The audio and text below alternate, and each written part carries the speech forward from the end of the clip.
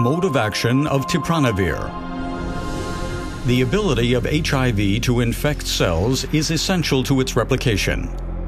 Infection of a suitable host cell, such as a CD4-positive T lymphocyte, leads to integration of the proviral DNA into the host cell genome. It now contains the genetic information for the building blocks of new HIV virus, including 2 viral RNA strands and 3 viral enzymes, one of which is the HIV protease.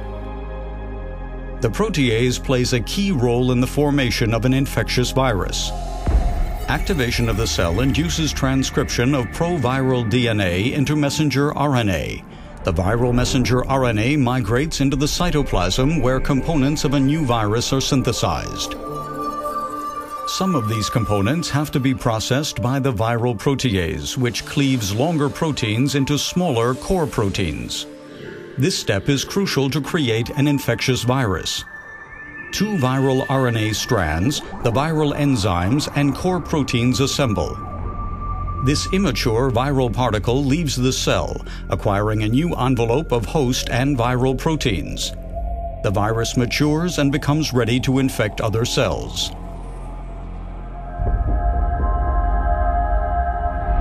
Inhibition of HIV protease can stop this replication cycle. The introduction of peptidic protease inhibitors represented a milestone in the treatment of HIV infection. These types of protease inhibitor bind to protease via an extensive network of hydrogen bonds, resulting in the drug being attached to the active site. This blocks the action of protease, preventing HIV replication. Unfortunately, mutations in HIV protease occur frequently and may limit the use of current protease inhibitors. A change in even a few amino acids can prevent these drugs binding to protease, leading to broad cross-resistance.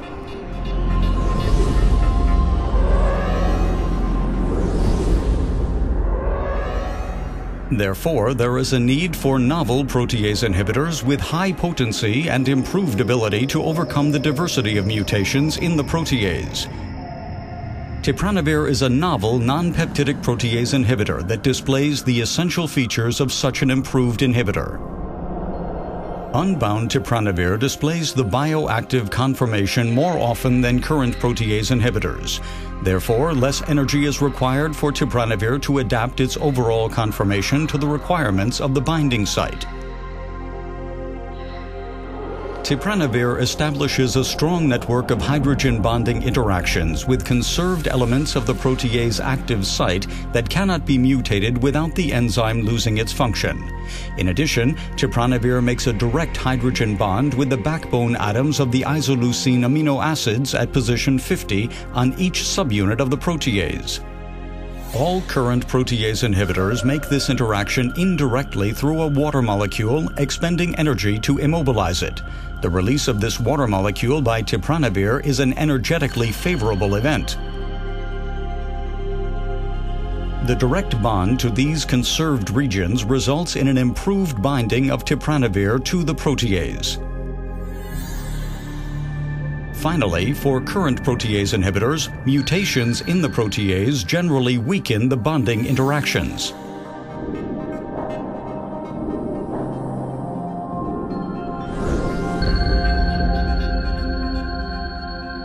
Tipranavir compensates for the impact of mutations in a thermodynamically unique manner by conserving and even enhancing these important contacts.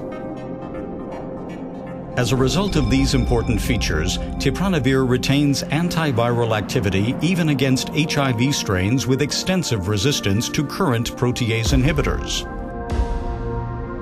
In summary, Tipranavir has an improved ability to overcome the diversity of mutations in the protease by adopting the bioactive conformation more frequently, by establishing a strong network of hydrogen bonds with conserved elements of the protease, by binding directly to isoleucine 50, and by compensating for the impact of mutations by enhancing important contacts. These characteristics contribute to Tipranavir's unique resistance profile and make Tipranavir an innovative option for the treatment of HIV disease.